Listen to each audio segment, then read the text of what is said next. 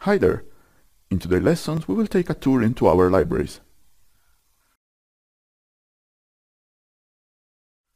We can consider the BIM object libraries as a warehouse where we store all the parametric objects we use in Edificius.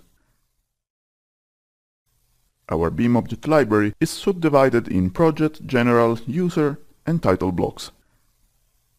In the project library we store all the objects used for the current project, and also all the objects created directly in this category.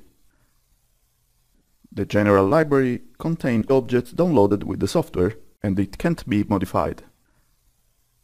Then we have the user category, that contains all the objects created from the user, and of course can be freely updated and modified. Each model present in this category will be available for all the future projects of the user. And then we have the title block folder, which of course contains all the titles block models. But now let's see some customizations. From this menu, we can access all the subcategories present in this library. Let's suppose we want to create a new hatch pattern. So I will right-click on this folder, and inside this folder I will add a new element. To import a new model, I need to click on this button, and then select the file to be imported. So for example here, I need to import this path file, and here you can see the preview of the pattern imported. On the right panel we have the title, and then we have the description, which is also modifiable.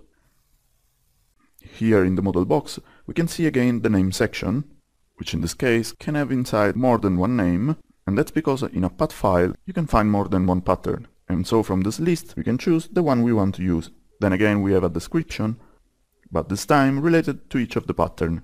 We have the line thickness, and for example in this case we want a 0.3 mm thickness. Then we have the scale factor that allows us to change the general dimension of the pattern, and for example in this case I want a 0.5 factor. And then we have the AFC and the attached boxes. So let's confirm and move on to the next category. So let's open the material section, and again, as seen before, we can add a new folder, then right-click to insert a new element. So we create a new material, which in this case is a default ceramic element without any texture and pattern. Here in the right panel we can see the different types of maps and what they are used for. Starting from the texture, we can import an images file by clicking this button. So from this new windows, I can choose the images that represent my material. Now the software is asking me if I want to mix the image's color in order to update the general color of my object. Now by clicking on this button, I can see a first preview of my material. And to complete the basic aspects of my material, I can assign an hatch pattern by choosing one from the BIM object library. For example, under this masonry folder, I will choose this one. But now, let's see the other maps that define my material. The specular map is a black and white map, in which the darkest areas present low reflectivity, while the clearest areas represent the most bright and reflective parts. So the more they tend to white, the more reflective they will be. Again, let's click in this button in order to insert our map file. So select the file and click open. Then we have the normal map, which is a color map of blue and purple, and its purpose is to improve the detail of the material, giving a much detailed aspect in its 3D geometry. And also it allows us to observe depressions and surfaces like holes, cracks and scratches. In this type of map, the darker areas are represented as grooves in the materials, and the lighter areas like ridges. So let's select our file by clicking this button, select the bluish images and click open. Here we have the height map, also called displacement map, which is a black and white map used to make the program understand where the rigid areas are, and that are the light areas, while the dark parts indicate the lowest area. This map, unlike the previous one, it operates directly on the object geometry, since each pixel on the map also has the height information.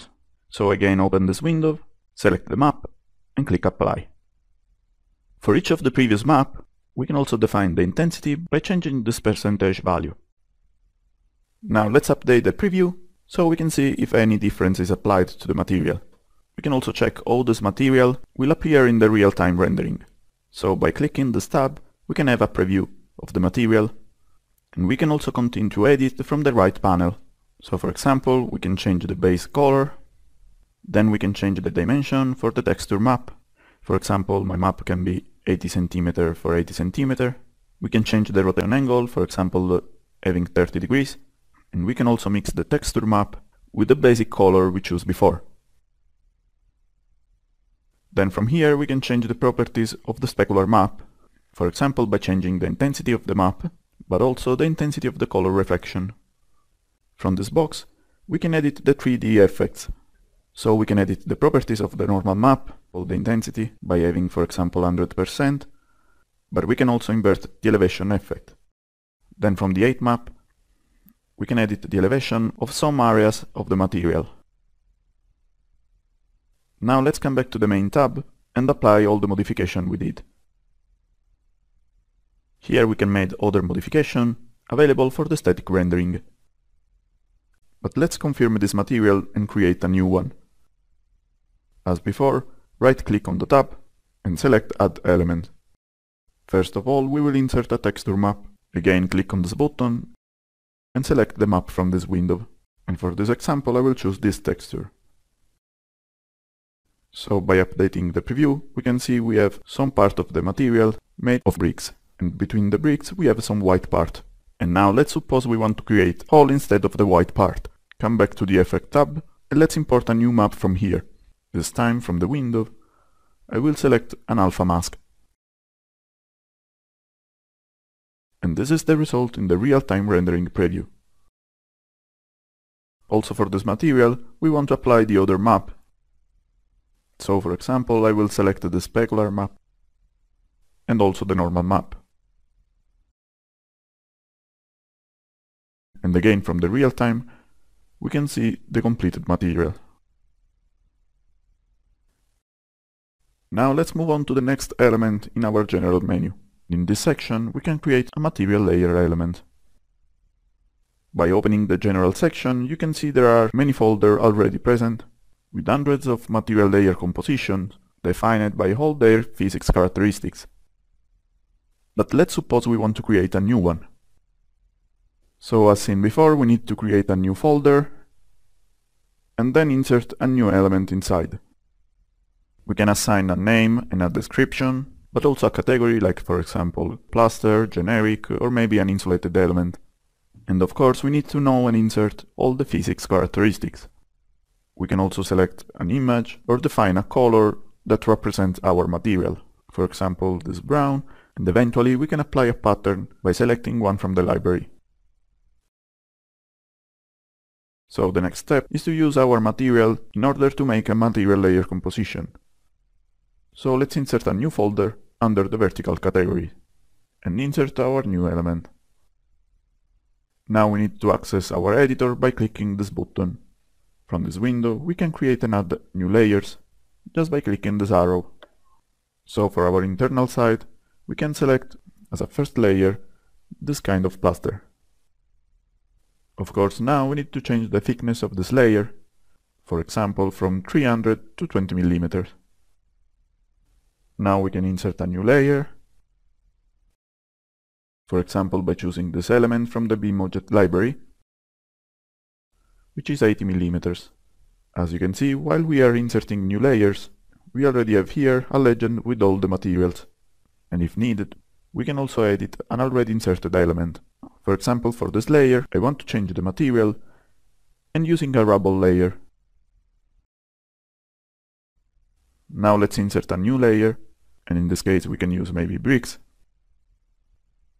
And for example, we can select this from the library. And then, to complete our material layer composition, we probably want to add another layer of external plaster.